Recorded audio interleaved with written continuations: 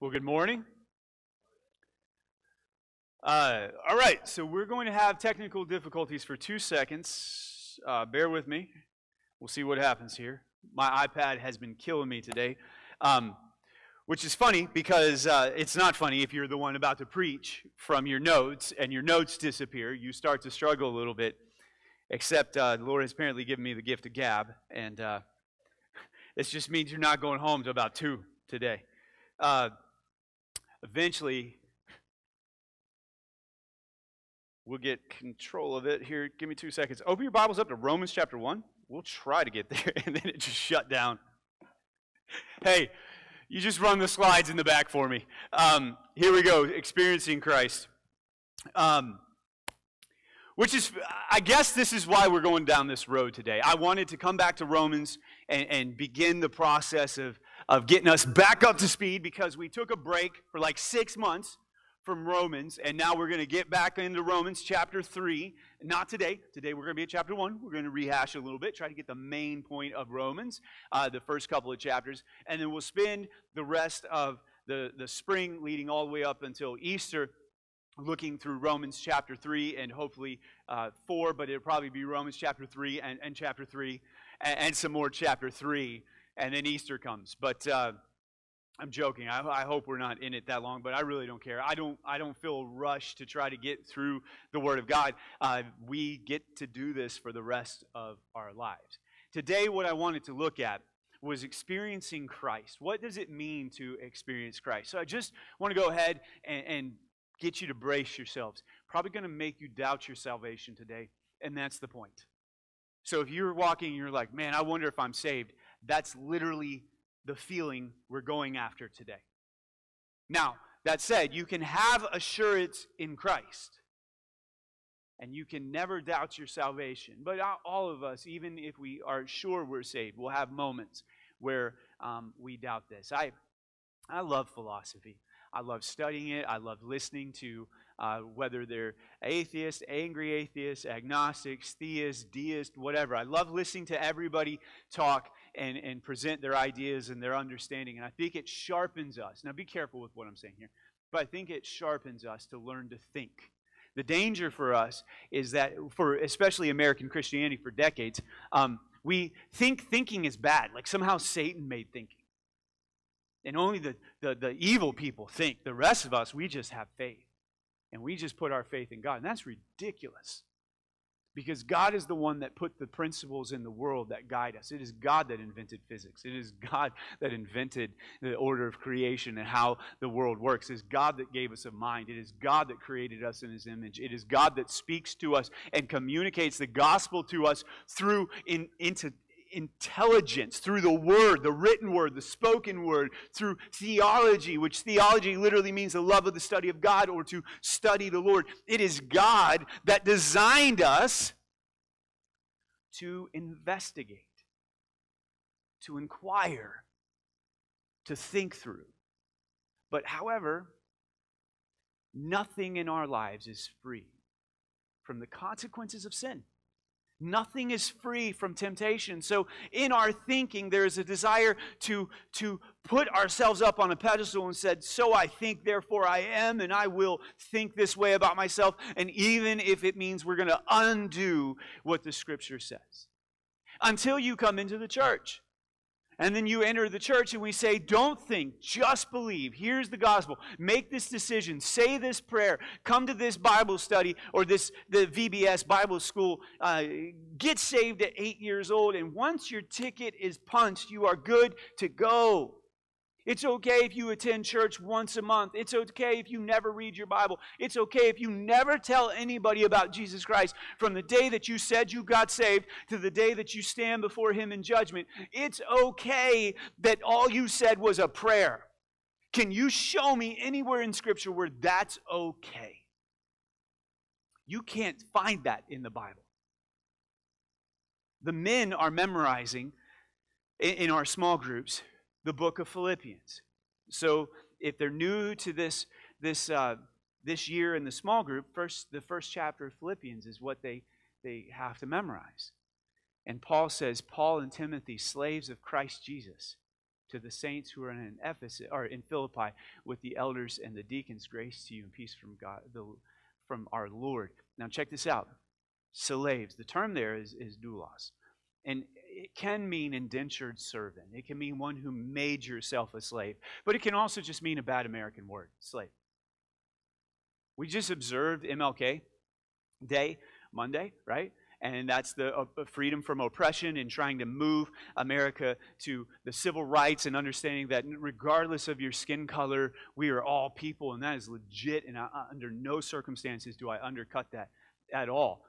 In fact, but I will say this, the Bible has slavery in it. We are slaves of Christ Jesus. You are born slaves to sin, and then Jesus makes us slaves to Him. And it is for freedom that Christ set us free. So no longer return to the slavery that we had in sin. And the gospel says, with the gospel is this understanding that you are not just abandoned and isolated when you come to Christ and just set out into the world to live life however you want, which is strangely what we teach as a church to people. We tell them, get saved and then go live like a hellion, because grace covers it all. You'll have parents, and I've heard this more than once in my life, and it grieves my heart when I hear this, but a parent will come up to me or a grandparent and say, hey, pastor, can you go and will you go talk to my son? Will you give my son a call? He needs to get back in church. He grew up, I raised him in church. He's been in church until he was in high school. Then sometime he got his license, 16, 17 years old, 18 years old. He just left the church and he hasn't been back. That boy needs to get back into church. No, that boy needs Jesus. That boy is lost. What? You can't say that. Yes, I can from the Scripture. Had they stayed with us, they would have been of us.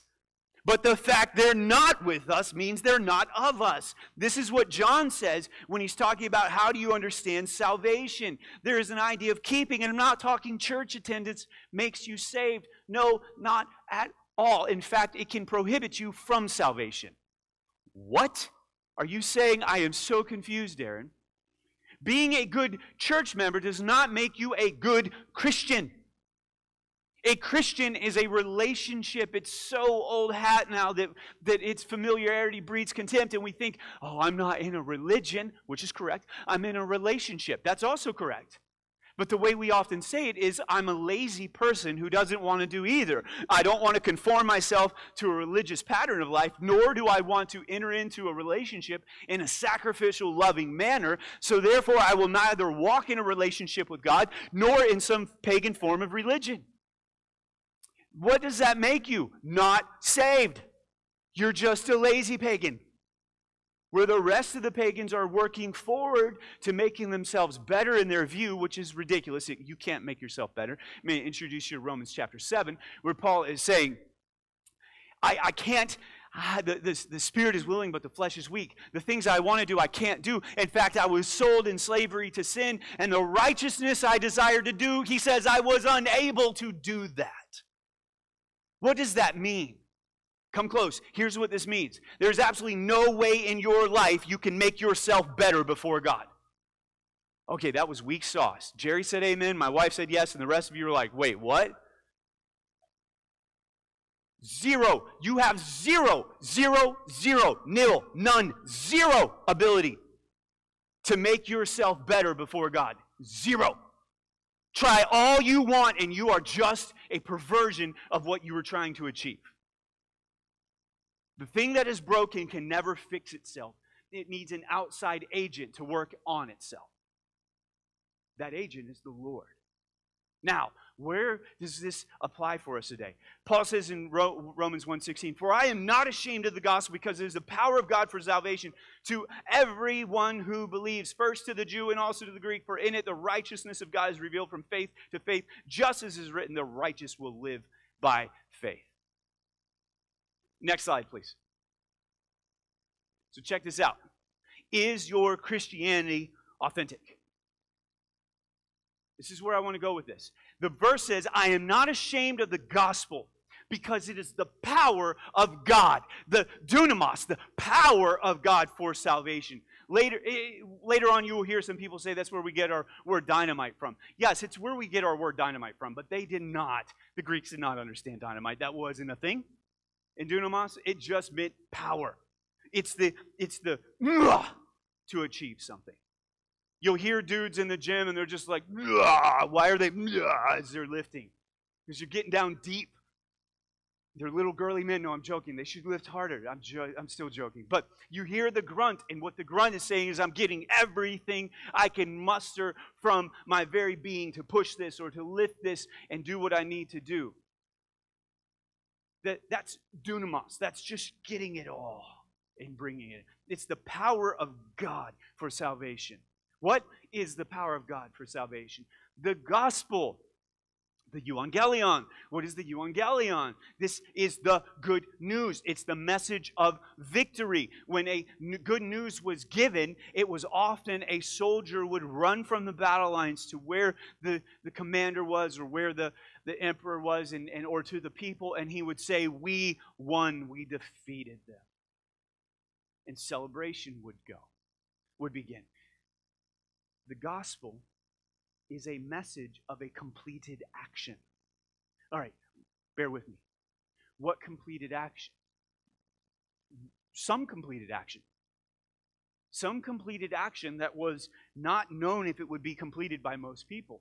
Some completed action that was a necessity. It needed to be complete. We absolutely needed this thing to take place. And so when it is completed, it is good news that it was completed. And so we want to hear about this good news. And thus the gospel brings an announcement of, hey, this thing is done. It happened. We won. We are victorious. So this message of victory is the power of God for salvation to all who would believe. This is the heart of Romans. This is what Paul is getting at. He's looking at the Roman church. He's going, is your Christianity authentic? I've never been there. He says, you know I've tried to come and I want to come, but things keep happening. One day I'll get there. And he did and changed. But he says, I will come. But until that point, he wants to answer this question. Is your Christianity authentic? Here's what we don't know about the Roman church, how it started, where it began. It's just a bunch of people believing in the Lord. And they're like, how did that happen? And so Paul's wanting to go there, and he's wanting to make sure these folks are walking with the Lord, but he can't. So he feels impressed by the Lord to send a letter. And this letter is an explanation of our need of the gospel, first, of our rebellion against God, our need of the gospel, which we'll pick up in a couple of weeks, Romans 3:23, for all have sinned and fall short of the glory of God. We'll unpack that in a couple of weeks. And then he starts bringing us, chapter 4, he's bridging the gap into the gospel. Chapter 5, we start getting the gospel. And then we see the ramifications of the gospel and what it means and just how we can praise God constantly and walk in it. But before we get there, I want to ask this question. Is your Christianity authentic? Now, I've been reading a book here recently. I've actually been reading 2 books. The fast allows you to read a lot of books, and so completed a few, and now I'm on to 2 different types of books. One is basically addressing cultural Christianity, and the other is one that I read before. I highly recommend it. It's a marvelous book. It's called The Insanity of God. It's about the suffering, persecuted church throughout the world. It's 2013, I think, is when the book was written, so it's 6 years old. Who has read that book, by the way? Okay, so The Insanity of God is probably something you want to get and read this week. It's not heavy. I'm a slow reader, and I plow through this book just because it's biography. And I mean, I like biographies. I don't know if you guys do as well.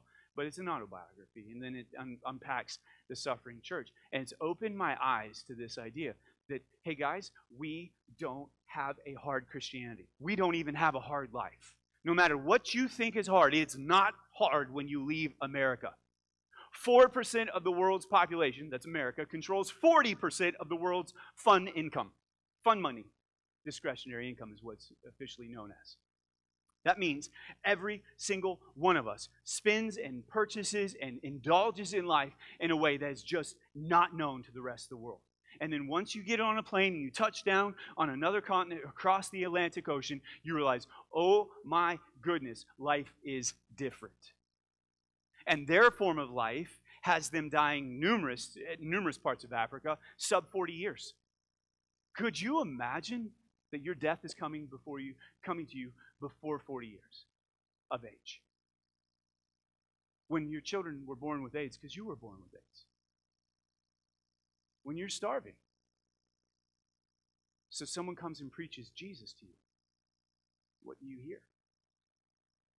Why would you repent and follow Jesus in a country where you know you're going to die and you've never seen Jesus rescue people from that starvation death, from the AIDS death, from the violent murders where their kids haven't been rescued, from the fact that these clans are coming in and abducting kids and enlisting them in the army, their army, and then turning them back on their families and having them kill the very villages they were in.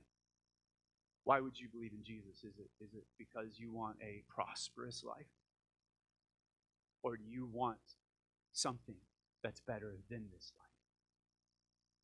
See, I'm not saying the rest of the world is perfect. Don't hear that from me. But what I will tell you is that their form of Christianity is often more authentic. Oh, that just insults us all. It ought to. They don't understand. They think we live in heaven right now. That America is heaven on earth. But if you ask any American about what it's like to be alive, we're miserable. Why hasn't God given me this? Why don't I have this? Why don't I want more and more and more and more and more? Yet the rest of the world's looking at us going, man, I wish I could just be there. I watch my kids get beheaded. My husband's in prison, being tortured. It doesn't matter. Pick a continent. Pick a country. Is it the Middle East? Is it Northern Africa?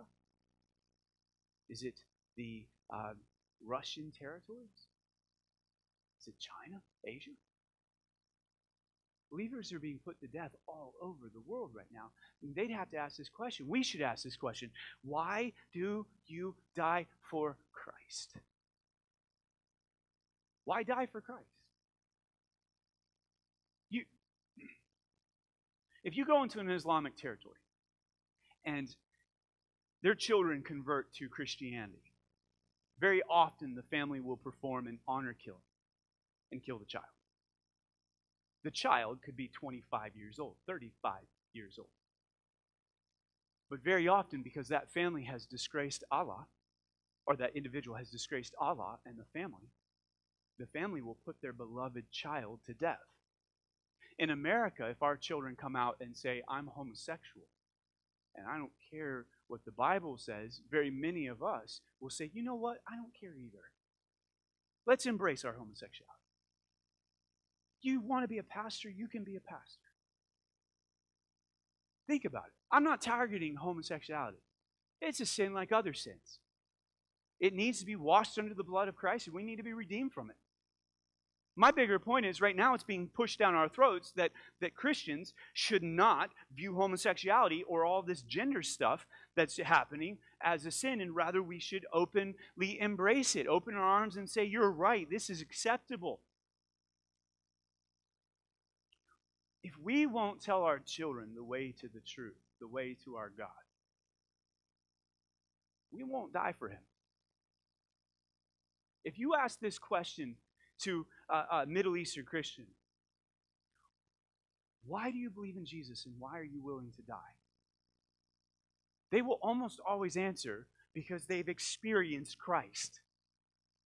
There's something that goes beyond a head intellectual agreement to a radical transformation of the person, of the soul, a gifting of hope, a gifting of a desire for the Lord. But if you ask the average Christian in America why they believe in the Lord, you might get something, well, I don't know of any better options. The thing I get most often is, well, my grandfather was a preacher, my grandmother was faithful in the church, my dad was a deacon. Let me get this right. You're a Christian because you came to a building. Does that sound like this verse? For I am not ashamed of the gospel, because it is the power of God for salvation to everyone who believes. If your Christianity is, I'm a Christian because I just come to church, or because I grew up in it in my family, or because it seems like it's the best of all options, what happens if a better option comes available? What happens if the woman or the guy you marry or are married to decide that, I don't want to be in this anymore? It seems oppressive. I mean, this Paul dude constantly telling people that women need to submit and men love your wives. It seems like the men get off easy and the women have to like bow down and respect their husbands. I'm not down with this. I'm not down with the cultural or the gender distinctives in Scripture. I'm not down with a God who defines my sexuality and prohibits it. I'm not down with a God who tells me that I need to sacrifice, take up my cross, and follow Him. I'm not down with a God that requires me to spend time in prayer and on and on. And what we do is we define Christianity by do's and do nots, and then we do not. We say, I just do not like these. And so we roll on. But I'm not saying the rest of the world has got it right. What I'm saying is in a suffering area, when you listen to Christians talk about the relationship with the Lord, it's far different than what we know and experience. It's far different. When you ask them, why are you a Christian? It almost always goes back to the Lord. When you ask, how is it that you were able to do 30 years in prison for the gospel? When a guard is wiping his fecal matter on your toast, and that's your breakfast every morning for 9 months. This one pastor that was in prison. For 9 months, every morning, a single piece of toast with refuse wiped on that toast from the guard. Eat it. This is your food. How is it you didn't? And all he had to do was say, I deny Jesus. Sign his name on a paper that says I was a paid agent of the Western world against Russia. And he would have been let go. Returned back to his home because his witness would have been discredited. But under no circumstances was he going to let his witness be discredited. So scrape that off every morning and eat for 9 months. And then, later on, he gets out. He starts pastoring, doing his thing again. And a woman comes to him and says, hey, I'm a believer. I'm not allowed medication for my dying son. Would you bring some medication and prohibited in the country from giving medication to Christians? Would you come and pray over my diabetic son? And he walks in the room, and that's the guard that put his dung on his bread every morning for 9 months. And he's now praying over that guy. Me personally, if I saw the guy in a weakened position, I'd probably strangle him. You wouldn't? You'd be okay that every morning while you were starving, while your family was going without, while you were freezing in a cold gulag, you got fed some guy's refuse every morning for 9 months, and you think you're just going to want to pray over that guy? Guys, we have people in this church, and in my last church, that will not worship with another person because they disagreed with each other. Is your Christianity authentic?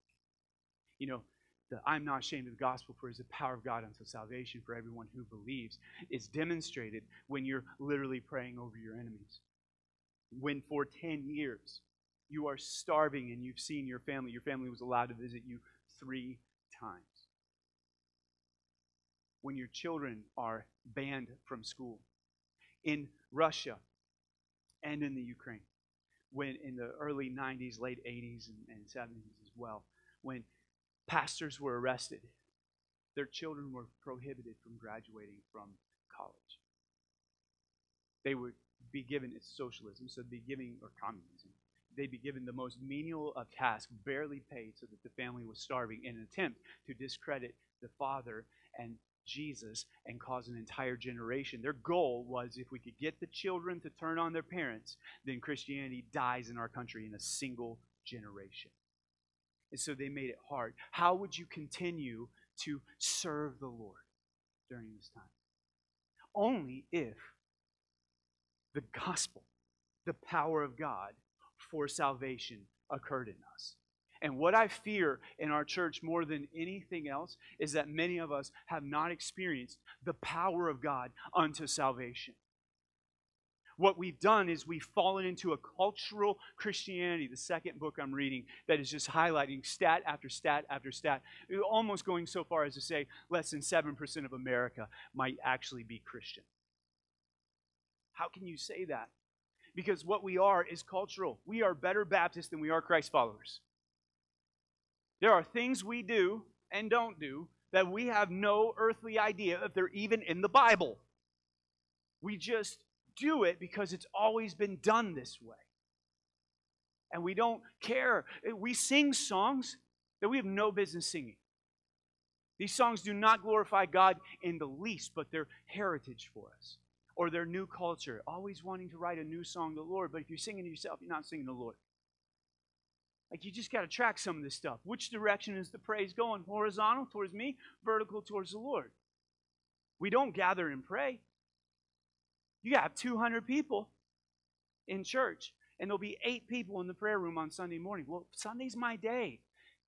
I think you missed it. Darren, we don't believe in the Sabbath. You're right. Jesus is the Lord of every day. The Old Testament requirement, where Jesus took it. Well, it's for freedom that Christ set us free. Yeah, so do not submit yourselves to a yoke of slavery, he goes on and says. Same verse. Like comma, he finishes it. Finishes the sentence. Our form of Christianity is not very Christian. Almost every time I preach a message like this, people leave and I get hate mail. Or, that would be nice if I at least got the hate mail. At least I would know what would happen. But normally, it filters its way through 4 or 5 different people over a course of 6 months. Darren, they left because you made them doubt their salvation. Paul says, examine yourselves to see if you are in Christ. I'm taking it from the pages of the Bible, y'all. It is a foolish thing for me to stand up and preach over you every single week and not cause you and not call you to evaluate where you are with the Lord. Paul did not take this for granted with the Romans, and Paul was inspired by God to write this. You should never take your salvation for granted. The question, is your Christianity authentic, has an answer. There is no gray area. It is absolutely yes or absolutely no. If you're like, I think so, no. That's where that goes. What? It seems so hard. I don't know of a third option between heaven and hell, do you? Like, there's no middle ground. Well, the Catholics believe in purgatory. They made that junk up. Literally made it up, along with so much of what other stuff they believe in. That don't even get me started. Why'd you guys bring that up? I don't need to be talking about that. Here's the deal. I'm so train wrecked now. Next slide. For Paul, Christianity meant being saved by God, experiencing the power of God, and knowing God. That's how we test our Christianity. I'm saved by God. I've experienced the power of God, and I know God. Now, let's ask this question again. Is this your Christianity? What? Christianity is not a thing to where you're like, well, I said this magic prayer junk as a kid. And I'm not denying that you can't say a prayer as a kid and get saved. I'm just calling it junk if you believe that's what saved you and not the God who heard that prayer. If you think my ritual saves me, I went down to the front. It's why purposely, I get beat up for this all the time, but it's why purposely I do not do an invitation in this church the way you're used to the Baptist invitation. One, we can see where Billy Graham invented that basically. There's a few guys behind him. But no, you can't track that through the history of the church. You can track that through the last 100 years in America. To where I would say, stand up, we're going to sing a song, and come now, be saved. I'm not knocking Billy Graham. He had to do it. He went into lost environments, began preaching in the middle of a city, and how else are you going to find out if someone gave their life to Jesus Christ? It literally makes sense. Come now and tell me, because I don't know who you are. I'm looking at 30,000 people. How do we assimilate this person in the body of Christ? That I don't have an issue with. every Sunday in the church, say a magic prayer, let's get baptized. You're good. Go get drunk, young man. Give yourself over to college life, even if you don't go to college. Live like an absolute demon, and God's got you. You're good. If that's our attitude, if we can so flippantly run into sin, you have to challenge if you even saw Jesus Christ. Because when my wife married me, I sure didn't run to the arms of another woman. Well, Darren, that's not fair. You're right. That's too low of an example. The holy God invites us into a relationship with Him and says, come, open the door and I'm going to dine with you. Our fellowship will never come to an end. And we're like, I'm sort of with you on that, Jesus, except to the point where we're like, this never come to an end thing. Do you know how fun my life was before you? Like, I had all of this other stuff. Can I go back to that on Friday and Saturday? Every country song. Get drunk on Friday and Saturday, go to church on Sunday, cuss on Monday. Oh my gosh, chill bumps. That is so amazing. I just feel the warmth of Christianity in the South. I feel blasphemy, but okay. I'm sure Jesus is like, oh, Father, look at my nails and the holes in my hands. Look at the scar on my side, where they pushed the crown down on my head, where they hammered me into the cross, where they spat upon me, where they punched me, where they pulled the beard from my face and killed me. I totally did that so that they would just spend an hour with me on Sunday morning. Maybe two if they're super Christian for Sunday school. And that is mine. Oh, I died for that. I don't care that they don't know who I am. I don't care that they never talk to me throughout the week. I don't care that they don't know my voice. It's Friday. It's cake stands. It's Saturday. It's college football. It's beer and brats, baby. It's Sunday. Pastor, get over. Like, there's a football game next week, homies. Till 6, 7 o'clock at night. We're good. I can make it to that. Some of you have been here on the first of the year where I preached for 7 hours. Trust me, I got a good solid 5:30 in me right now, with or without notes. Some of you are like, he is absolutely serious. You have picked up what I'm laying down then. We're just going to preach till we all just give it up and come to Jesus. Some people are like, oh my, what happened today? No football, no sports I really care about, and nowhere to be today, and fasting. I'm miserable. Good, no, I'm joking. So check this out. What God calls us into is not your give Jesus his shout out as you hit a home run. It's not, oh, God, bless their heart. No, it's not the southern cuss words. That's not what Jesus calls us into. It's not learning how to be rude but have a Christian flavor on it. It's not learning to live our life but having a blessing over our door and not even regarding the God of that blessing. What Christianity is a marriage. And so, therefore, there is a saving aspect of that marriage. What's that saving aspect? That we were redeemed by God, literally purchased back from death. Romans 5:8. But God proves his own love for us that while we were sinners, Christ died for us. So the first part, he saves us. He pulls us back to him. We were lost, abandoned, arrogant, proud, prodigal, rebellious kids. And God saved us while we were in it. But what does he save us into? He saves us into his presence. And this is what it means to experience God. Guys, I can't do a lot with this.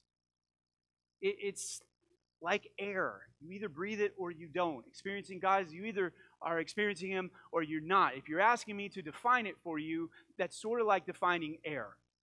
In fact, that might actually be easier than defining experiencing God's presence. I hear people all the time say, I read the Bible and I don't get anything from it. I pray and I don't get anything from it.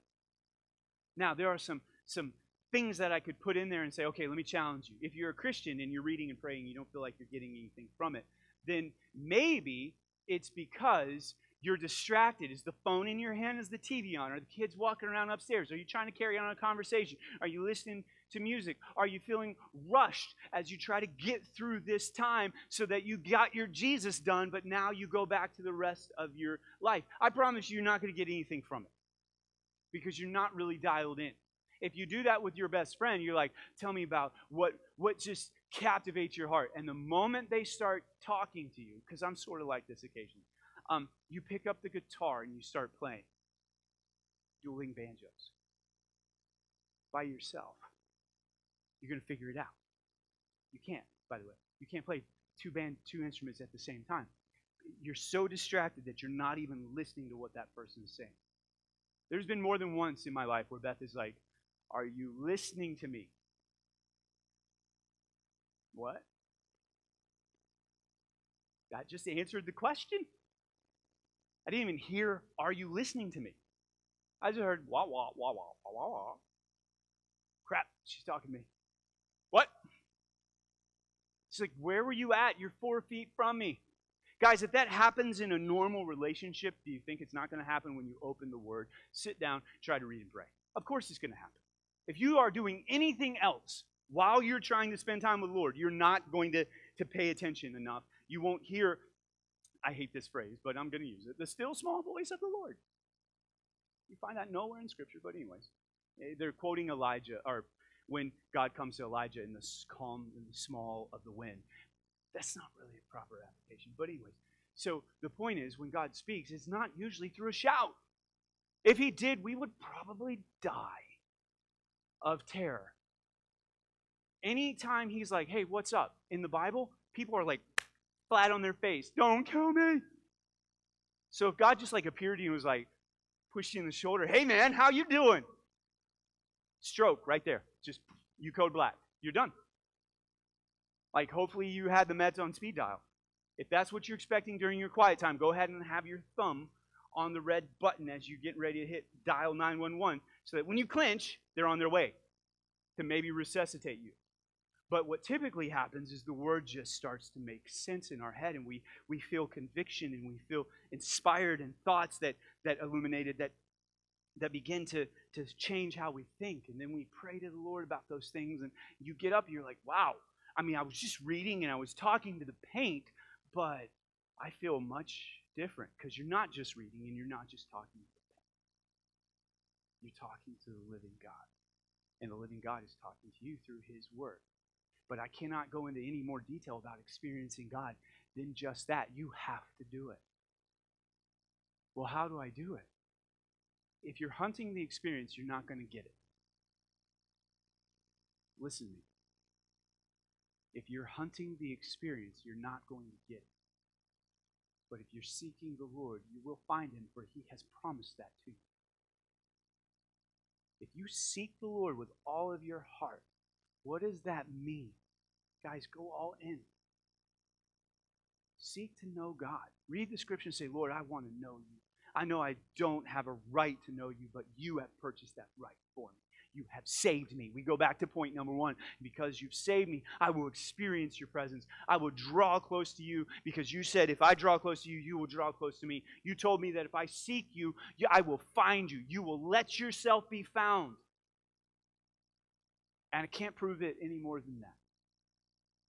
Because at the end of the day, what keeps people in prison and bearing up under torture and watching their families murdered in front of them is not a head knowledge of God, but a personal relationship with God that overrides all other personal relationships. I can say this absolutely. There is no way you could keep me from dying for my children. If I had to go through the worst of all situations in hope to keep them alive, there is nothing you could do to keep me from it. And you guys are all the same way. It makes good songs. I would cross the ocean for you or whatever. Yeah. Whatever. We're not talking about that stuff. We're talking about literally we would die for the ones we love and only the ones we love. Everyone else, we'd probably have to be tricked into it. But for our families, we would die for them. That's the type of relationship you have with God, if it's a relationship you have with God. Darren, why would you die for your family? Because they're mine? Like, I'm not going to be able to flesh that out for you more. Well, their life matters more than another person's life. Not really, but to me it does. But they're just a person like everybody else is a person. Well, they're better looking. I think so, but you would disagree with me about your kids. And that's legit. That's fine. We should all have rose-colored glasses on when we look at our family to a point. Like, well, they're going to cure cancer. Probably not my kids, but I'm joking. I hope you do. But the reality is, if you think about it, they're not special for what they do. They're special for who they are. They're my kids. They're my kids. What about Beth? She's my love. She's special because of who she is to me. So why would you die for God? Because He's special for who He is to you. You've experienced Him. Guys, I'm not dying for President Trump or whoever comes after him. Why? I don't know him. Let him die for himself. I'm not joking. I'm not saying it's hard. I don't know him. I have no relationship with him. The governor of our state, don't even know his name. Couldn't pick him out of a lineup of 2. Couldn't. Put his name on a piece of paper and tell me that's the governor? I'm like, okay. Darren, your head's in this hole. A little bit. I brought this out to Alex today. We were talking. I said, you ask me anything about world history from like 4,000 years ago, and baby, I got it. Ask me what's going on right now in our nation. I'm like, I don't know. Give me a map and say, pick countries out. You could give me the name Rouge, and I would think that's a country. All right, let's put that down. Which one of the maps looks like it's sort of red? That's the state. That's the country of Rouge. I'm not even kidding. I'd fail a geography test right now. Are you smarter than a 5th grader? Math? Yes. Everything else? No. Just absolutely confident in that. Can you read? Sometimes. I'm not dying for any of these people. I'm not dying for any of these things. You're not going to see me get into argument over why Pittsburgh Steelers football is better than Ohio football. I mean, we know it is, but it is. But I'm not going to argue about it. That's your bad. You just got to accept that. Cleveland stinks. But that said, am I going to divide a friendship over that? No. No, not at all. I mean, I won't drink from your cup or ride in your car, but we can still be friends. But what about your relationship with Christ? Will you divide over that? See, because most of us haven't experienced God, no, we won't divide over it.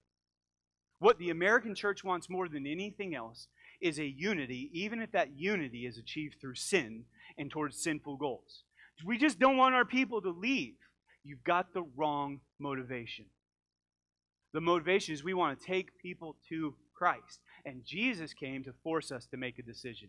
In fact, He says what He'll do to us will cause families to tear apart. He will turn children against their parents and parents against their children. You're like, hold up, that doesn't sound very godly. Well, God said it, so therefore it's godly. What He's saying is, when it comes to Him, there is no one else that matters except Him. And I'm afraid, guys, that what we have is a cultural Christianity and not the power of gospel unto salvation. I think what we have more than anything else, and what I've seen in New Hope Baptist Church, is a very confusing Christianity to everybody else. I'm teeing off on us a little bit, myself included. The Lord, let me have a moment of transparency before I absolutely hit you with a hook, because it's going to feel like bad. But here we go. This week, the Lord has allowed me to see several of the idols of my heart. Several of the things I live for, and it's appalling. It's appalling to know that I stand up and I preach Jesus every week, But what I care about is my collection of stuff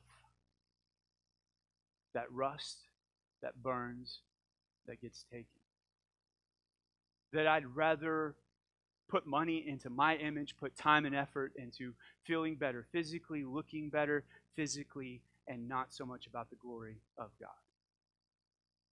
So one of the things this year with Who's Your One is, personally, I'm feeling convicted to try to highlight Jesus more. What that means is we're going to have to tell people about Jesus, but it also means you need to get saved. That's exactly what that means. There's the hook. This pathetic Christianity that we walk in is not Christianity but paganism.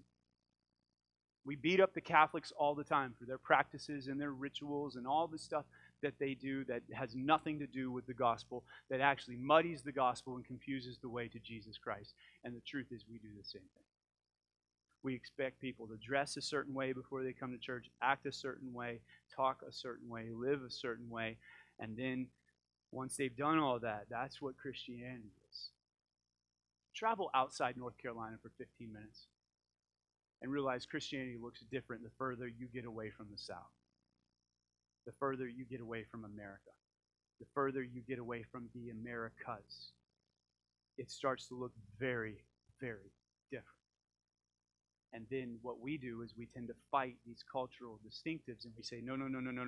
I don't want you to look like that. I want you to look like me. And instead of preaching the gospel, we preach my preferences.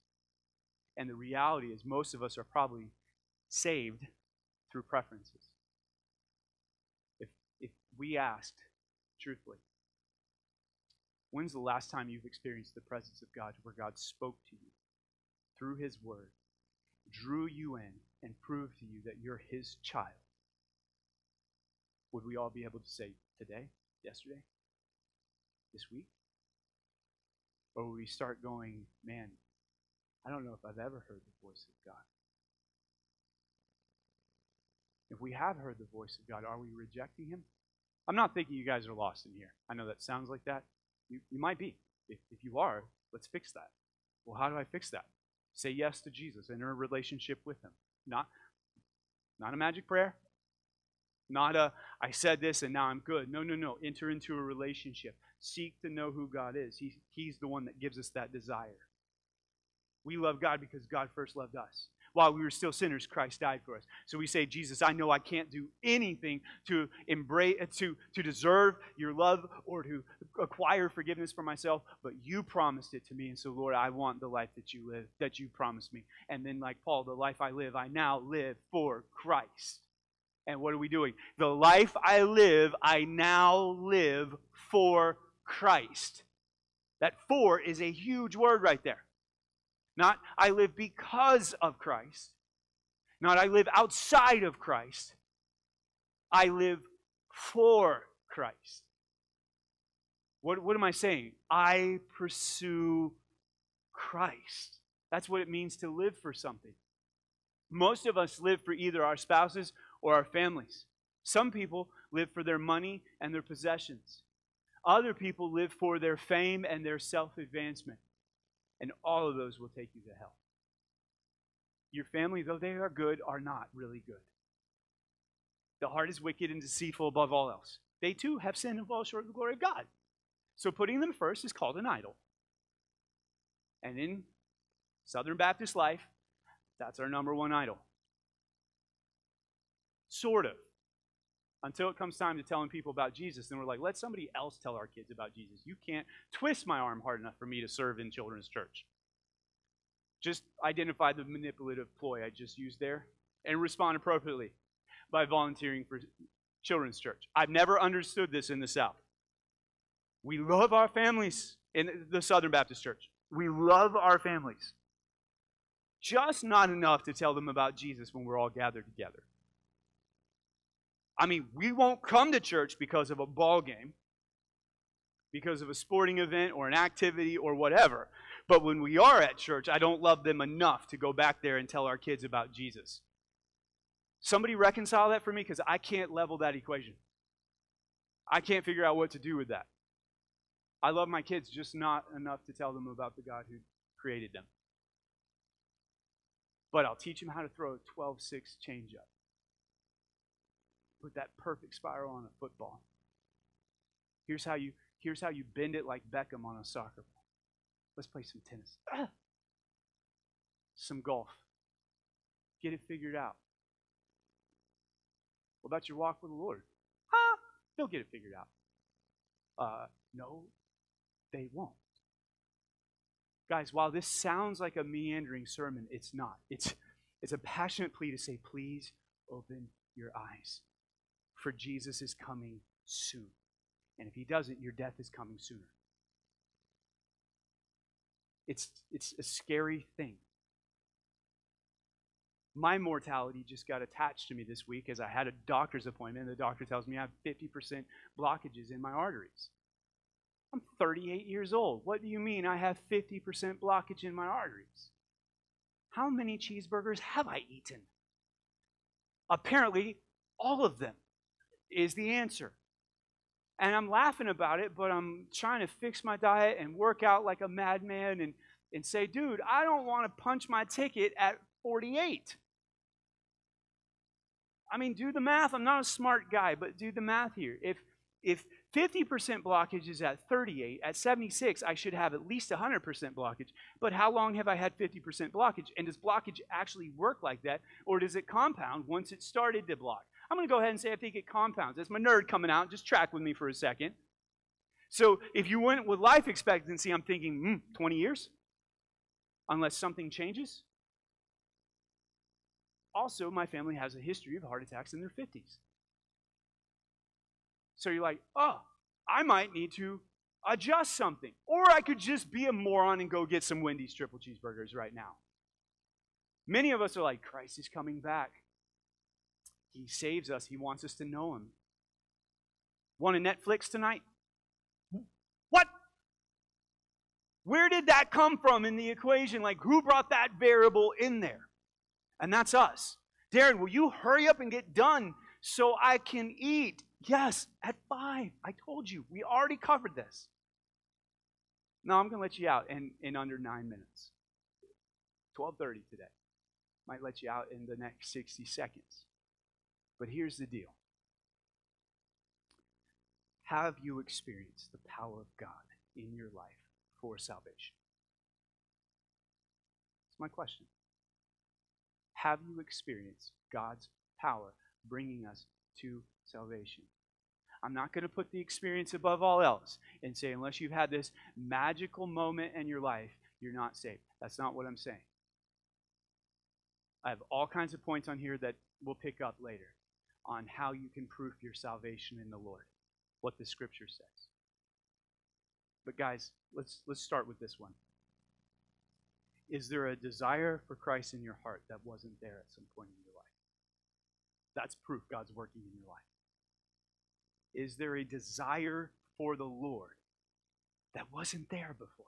I can remember not having a desire for the Lord, and then I can remember having a desire for the Lord. Where did that come from? Did I just wake up one day and be like, I love the Lord, I'm going to make myself do it? No. The gospel was preached to me, and in the gospel was the revelation that God says, I love you, and my heart said, I love you back. Now, it's pathetic as all get out. I'm as baby as they come sometimes, and so are you. We're trivial. We're given up to whining and crying for the things we want. I'm offended. You should be. But that said, think about how we live our lives. It's what next great thing we can have. Very rarely are we like, I've counted everything as garbage for Jesus Christ. Again, men, you're going to memorize that in chapter 3 of Philippians, where he says, I counted all refuse. I counted all garbage. Everything is junk compared to Jesus Christ. And I've set it all aside that I might have more of him and be found in him, not having a righteousness of my own that comes through works, but a righteousness that comes through faith. And he says, that's why I've given up everything in my life, because Jesus has given me way more than I could ever have in this life. And that is not what probably any of us could say in here. We would say, yes, Jesus has given me so much. But if we said, did we count everything else as garbage? We'd say, not so much. We collect that garbage and that refuse. Charles said in Sunday school today that he was listening to David Platt preach and how David Platt said that he's obsessed with his 401k. If I heard that right, or was Charles saying you were obsessed with your 401k? Okay, David, the saint of David Platt, not obsessed with his 401k. Charles is obsessed with his 401k. I get it. Mine's a negative 401k, so I can't obsess over what I don't have. But when I listen to people and they're like, my 401k, of course it is. Why? Because that's your nest egg. It's your golden little parachute. That's how you're going to live. I mean, because God surely won't provide for us. I'll just have to work all my life and put a 401k up. I don't have time to serve him. I don't have time to go here. Charles is not saying that. I'm not teeing off on Charles. I'm just teeing off on us with our 401ks, our IRAs, and whatever else we have that we live for. Why? Because we don't trust God. I'm not saying forego all that. The Bible says he who saves is wise. Like, no, that's not, I'm not saying throw that stuff away. What I'm saying is, what do you live for? For some of it's sex and relationships. For other people, it's, especially for young people, I want Jesus to come back, just not until I get married.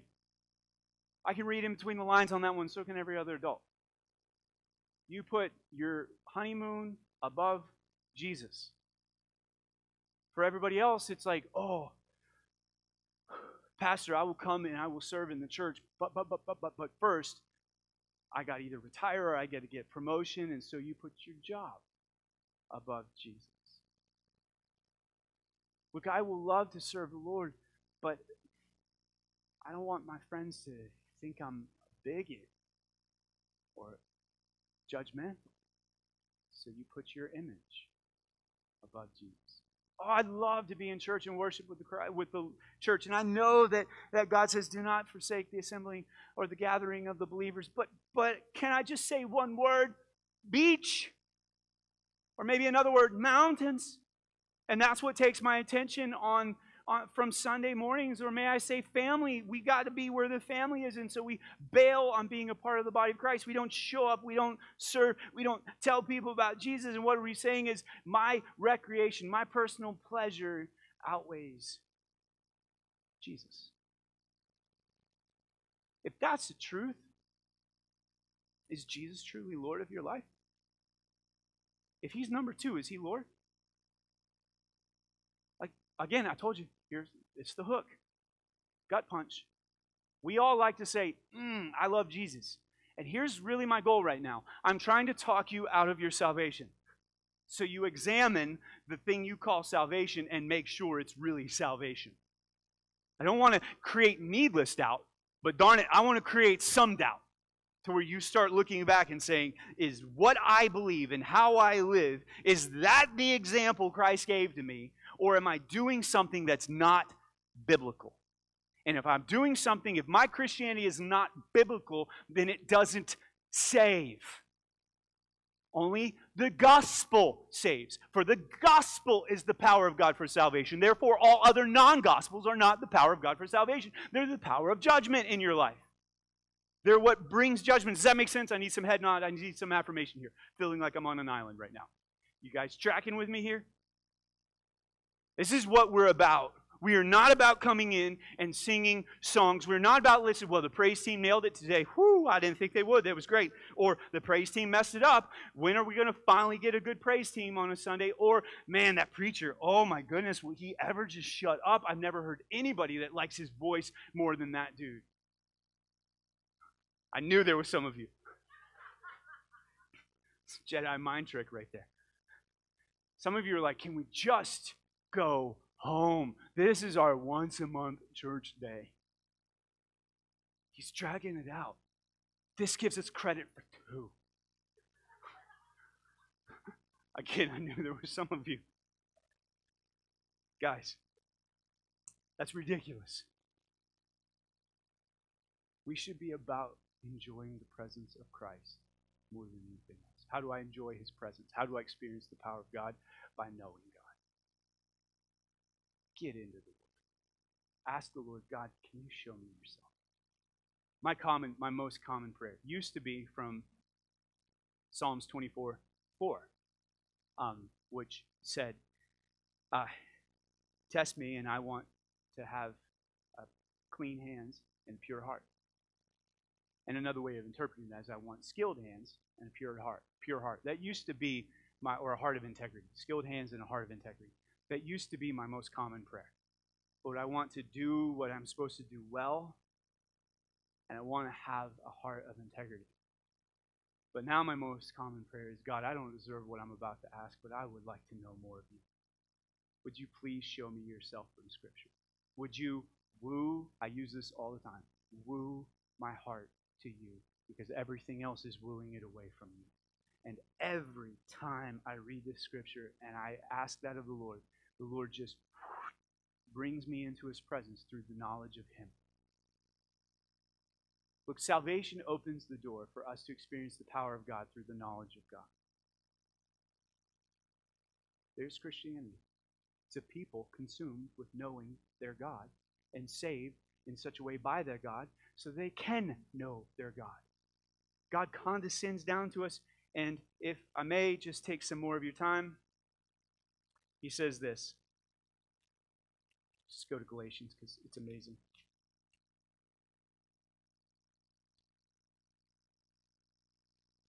I say then, 5:16, I say then, walk by the Spirit, and you will certainly not carry out the desires of the flesh. For the flesh desires what is against the Spirit, and the Spirit desires what is against the flesh. These are opposed to each other, so that you do not do what you want. But if you are led by the Spirit, you are not under the law. Guys, Christianity is not about not failing. It's about walking with the Spirit. It's about enjoying what God has given to us. So, here's where we wind this up today. Is your Christianity authentic? If it's not, address it before the Lord.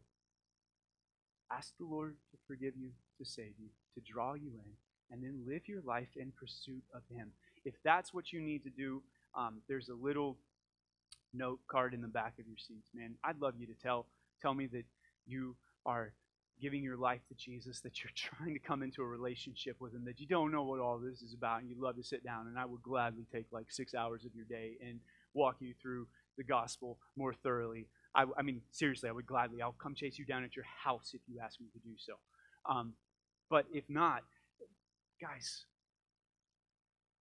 this year's, man, I want to say so much more, but let me just wind it. We're trying to tell other people about Jesus Christ. Do you know that Jesus? We're trying to invite people to come to know Jesus Christ. Do you know that Jesus? Seek Him. Lord, we thank you for all that you did. Jesus, I thank you that you died on the cross and took away the penalty of our sins. I thank you that you freely give us your righteousness to all who would come to you. Lord, I thank you that we don't have to invent our coming to you, but rather you stand at the door and you knock and you say, come with me. Lord, you invited us into that relationship. So I ask right now, if anyone is in here, that you would motivate them to say, Jesus, I want to be in a relationship with you. That if they're not, that they would respond by entering into that life-saving relationship you give. For the rest of us, Lord, I ask that you would help us to seek to experience you and to know you. Lord, the pressure and the weight of ministry on me and on us causes us to take shortcuts and to try to give a good presentation of exciting services and encouraging, uplifting junk. But Lord, the reality is that the gospel is already uplifting. We don't need to make it better. It is better. It is best already. It is all that it can be. And the good news is that you saved us. You died in our place, and it's a past tense thing. What you give to us is permanent. You seal us with the Holy Spirit. So, Lord, I ask for those of us that have been sealed with the Spirit, that we would walk in a manner worthy of the gospel of Jesus Christ. That we would not put our minds on the fleshly things, but rather, or the physical, humanly things, but rather our minds would be eternally focused upon you and knowing you and hunger and thirsting to see you and to experience you, and that we would do so with each other, that every time we got together, Lord, that it would be nothing but us trying to pray and praise and share the word of, I saw this from the Lord. Here's what the Scripture says about the Lord. Let's pray. Let's glorify God. Let's give testimony to who you are. Lord, I ask that you would change New Hope and make us not about self-promotion, promotion or growth or us for and no more or secluding ourselves from the world, but rather, Lord, you would make us a people that shine bright by constantly extolling your name and exalting you. For you, Jesus, are worthy of all praise and admiration. We've spent too long, forgive us, we have spent too long talking about our ideas and ourselves and what we want, what we think Christianity is. That was never up to us. You defined it. Christianity is the news that you saved a lost people. You ransomed us back from sin. Jesus, we praise you for that. You are the Lamb of God who takes away the sin of the world. Lord, I thank you for what you're doing in New Hope. Thank you for hard messages to where we read the Scripture and it convicts the fire out of us. That is what happened this week in Galatians and Romans. Lord, I thank you that when we do put our hope in humanly things, you have a way of calling us out of that. Lord, I thank you that as we are but infants, you mature us, you raise us up. Lord, thank you for your protection. Thank you for your love. Thank you for the hope that we're going to see you face to face one day and weep at your feet. That turns a lot of people sideways when they think about that, but I want to cry every time I see family that I've been separated from. Tears of joy, not tears of misery, just tears that the heart beats and says, oh, I love you.